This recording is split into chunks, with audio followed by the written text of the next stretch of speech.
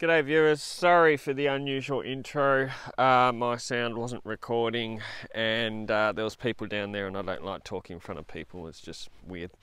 So that is where I am at the moment. I'm on the Nullarbor Highway, which stretches between Western Australia and South Australia. South Australia is that way, Western Australia is that way. This is the Nullarbor Desert, which Nullarbor in Aboriginal means treeless plain. And what I just showed you is, if you can see off in the distance there, the white caravans, that is the ocean where all those cliffs were and everything. But I didn't want to do the video down there because it became tourist central and I hate talking in front of people and I'm already talking too much. So this video is about a follow-up on yesterday's video of why can't I have the inverter capacity I want, and that we're told by Western Power what we have to have. So I explained that yesterday, the problem of what too much solar going into the grid does, and then logically, as I expected, and I didn't want to sort of go off on a tangent yesterday explaining it, because I always go off on bloody tangents, is, well, if we're export limiting our systems over 5 kilowatt, then why can't we have a much bigger solar inverter anyway? Because we're not sending that power back out to the grid. So I'm going to explain why as quickly as I can without dribbling, and then I'll possibly go into a few other technical details, well, as technical as I can get anyway. I'm just an electrician, I'm not an electrical engineer. I'm just sharing my 25 years of experience in the solar industry with you. So if we have, let's say for example, a relatively nice day in Perth, Western Australia, and we have lots of homes all with massive inverters, and for the most part those inverters are satisfying the demand of the household. Alright, now if a event occurred such as lots of clouds or rain, then and you know, half an hour before it was a beautiful clear sky, then all of a sudden it's gone dark and cloudy, then all that demand is put onto the grid. Okay, your 10 kilowatt, 20 kilowatt inverter is no longer making 10 or 20 kilowatts, it's now making nothing. But your home has still got massive demand because it's actually a hot day. And I've just noticed my rhubar's bent from when I hit a kangaroo the other morning. Bugger. That's damage from already hitting one when I came out of Victoria before I had the rhubarb fitted. Bugger. Oh well. See, I'm fucking doing it again, going off on a bloody tangent. Anyway, so let's say for example the clouds roll in, all that load is put onto the grid. Well, as explained yesterday, we do have a relatively fragile grid. Essentially, the Swiss or the Southwest Interconnected System is a massive standalone system. We're not connected to other states where we can switch between if there is events and that sort of thing. And the response of the network is relatively slow. So if all that demand is all of a sudden put on our generators, they can't respond in time. So you can see where I'm going with that. If they can't respond in time and all of a sudden all this massive demand's been put on the grid, then again we've got grid instability. We're going to have low voltage issues, we're going to have frequency issues, and the generators are going to disconnect. Okay, so essentially, and I think I explained that quite well, that was about my 10th attempt because I can't talk this morning, my brain's not connected to my mouth. So I think I just explained that really quite well, but now I'm going to go off on a little bit more technical sort of stuff. So in the Western Power network we have multiple generators scattered all across the state. They're mostly gas turbine generators, and the response time of the generators isn't particularly quick. So you'll have your baseline generators, which are providing that solid baseline power for our grid-tied inverters to tie into. And you've also got what they call spinning reserve generators, where the generators are fired up, because a gas turbine I think takes probably 20-30 minutes to get fired up and get up to speed. They don't just switch on in an instant, and so it takes a bit of time. So they'll have your baseline generators, which are providing that solid baseline power. And just on that, this sort of lends itself also to, I can't believe how many caravans there are out here. We're literally in the middle of nowhere. But this is the link between Western Australia and the eastern side of Australia. This is actually the only highway between east and west, and there's a railway off in the desert, off in the distance over there also, which is also the only railway. So if this highway is flooded or damaged, say a truck catches fire, which often happens because Raj doesn't check his bearing temperatures and his truck catches fire, that highway is closed. And then if we say we get flooding on the railway, then that is closed also, and we are essentially cut. I say essentially a lot. We are then essentially cut off from the other side of Australia. So everything that goes east or west either comes on this highway or the railway just over there. Anyway, generators. So the baseline generators provide that solid power. Now, it's a rotational, heavy, solid energy. Our grid-tied inverters are transformerless electronic devices, which are quite fragile. They produce power, but they can't handle surge capacity and that sort of thing. And that, where I'm going with that is it's kind of, using a hybrid transformerless inverter such as SIG Energy or day inverters for off-grid. Now, off-grid, you need a good, solid transformer-based inverter because you need that transformer, you need that solid energy like Selectronic or Victron.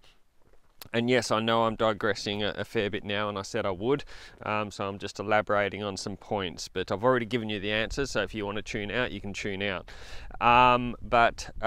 So we have that baseline generator, which gives us the good solid power, and then we have the spinning reserve generators, which are fired up, but they're just spinning, ready for demand from the grid.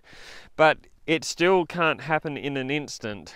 It still takes, minutes for those generators to react. And like I said, if all of a sudden we have an event like storm clouds or something like that, and there is massive power consumption, and for the most part those household inverters are satisfying that consumption, then that power is, and we have an event, that power demand is then transferred to the grid. The grid can't respond in time. How does the grid or the network respond with those generators? Well, it's operated by AEMO, which is the Australian Energy Market Operator. There's not some dude sitting in a tower looking at the sky and looking at a meter showing how many kilowatts Perth is using. It doesn't happen like that. I would imagine there are computer-based algorithms, and those would predict that there might be an event coming. But,